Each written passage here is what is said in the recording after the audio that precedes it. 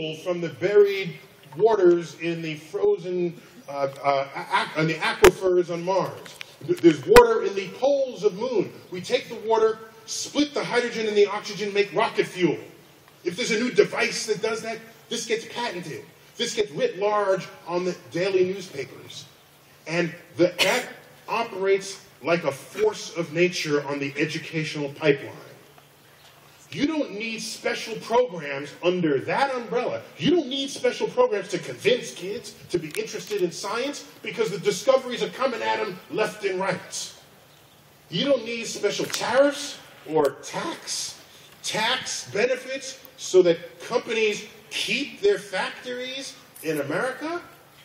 If you agree that you're a global economy, it is the duty of a corporation to produce that product as cheaply as it can, and if it's got to take it to the Philippines to do it, it is expected that that's what they will do. But then we want to cry foul, as we've been doing lately. In the 1960s, no factories went overseas. You know why? Because we were innovating. And when you innovate, you make innovative products that no one else can make because they haven't figured out how to do it yet. That's how you keep your job.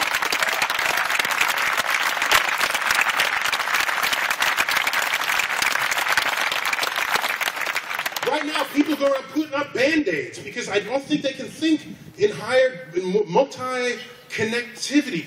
It's, oh, we need more science students. Let's make a better science teacher. Okay, there's a Band-Aid right there. You put the tariffs for the factory. Oh, you want to innovate? There's some innovation industries. Let's throw some money their way. There, now we're done. Oh, no, you don't get it. You don't get it. I'm sorry. That's almost like saying, we want people to think about tomorrow again. Let's have a new World's Fair where we think about tomorrow.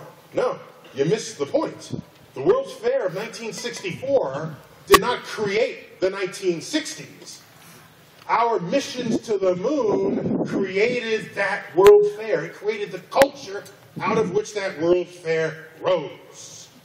So make sure you know where the cart is and where the horse is when you're trying to solve these problems. So I submit to you that not only would a healthy space program bring you this force of nature, getting people interested in STEM fields, even if you're not a STEM-interested person, you can't deny the value of science, technology, and engineering on what it is to make tomorrow come, on the value of your economy. And so it influences artists, journalists, attorneys. You might go into space law. There's a new company that just started planetary resources. They want to mine asteroids. They're going to need lawyers for that, okay? So then we have lawyers chasing asteroids instead of ambulances. What do you think of that? How about that? Okay? So when it is in your culture, it is in everybody's culture. The journalist starts doing more stories about space.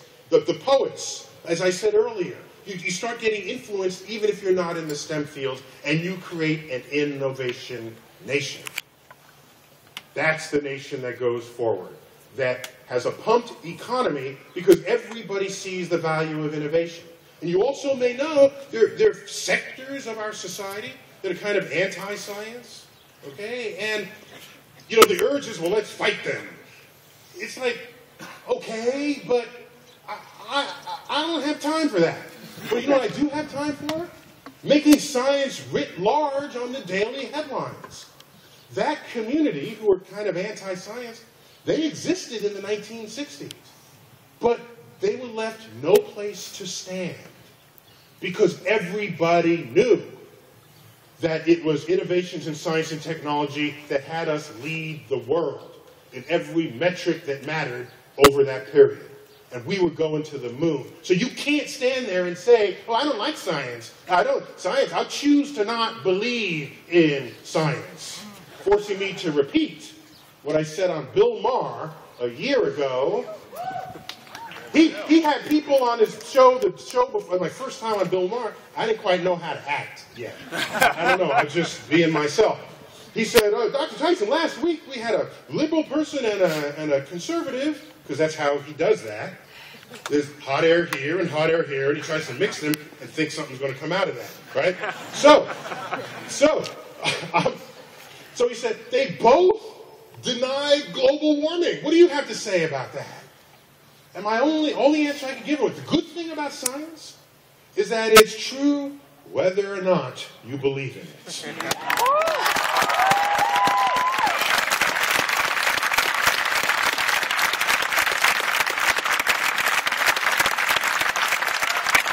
And in that period, science, as I said, was writ large. You had no place to stand in denial of it. They just sent you back to your garage. Because you had no audience, you couldn't gain adherence, because everyone knew better. That's the way you fix that problem, not running after people, hitting them over the head. We tell ourselves this is a free society. People ought to be able to think however they want, vote however they want. But it ought to be an informed landscape. And if it's not, trouble follows. So, how do we fight politics? How do you fight politics? How do we fight politics? Okay, here's the thing. I like that. By the way, I was going to give my very last line of this talk. I was like warming up for it. It was like right there. But I'll put a pause in this and I reply. Okay? As an academic, I'm an astrophysicist. That's what I do. I'm culturally, and I do other stuff too, obviously, but I am wired as an academic. I have academic values, all right? Which is why in my Reddit AMA session, someone asked, oh, good,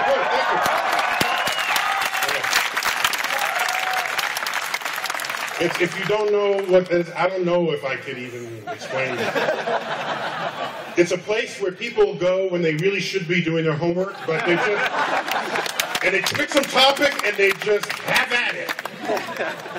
And it is just so rich with energy and emotion and passion. And I was invited to give an Ask Me Anything session where I just sit there and the people just ask. And I'm just like firing out answers, you know. And I had 3 sessions, 3 hours each, and the last one was only 1 hour. But that's my AMA trilogy. In there, someone asked, and I forgot what it is they asked.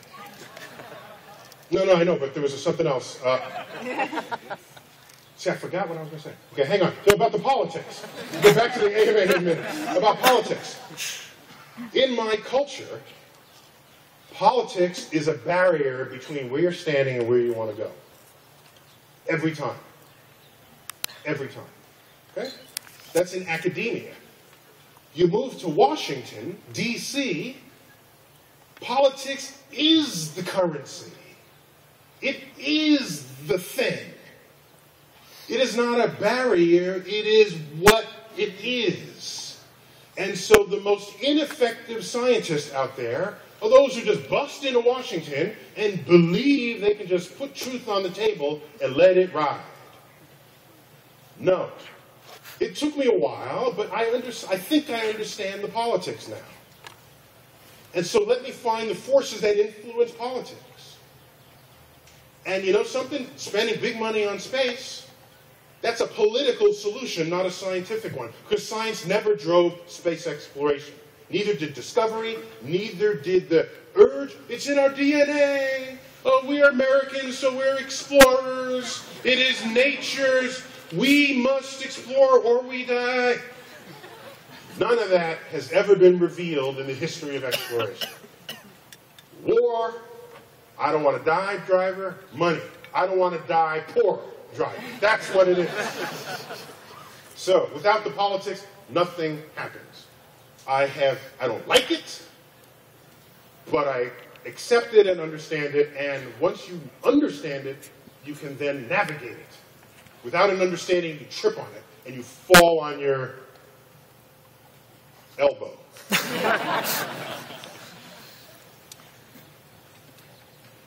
I got to read you my carefully composed final sentence here.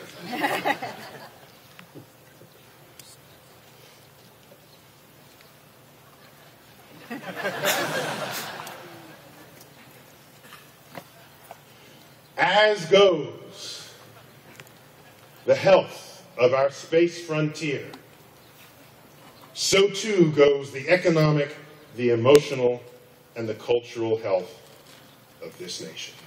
Thank you all for your time.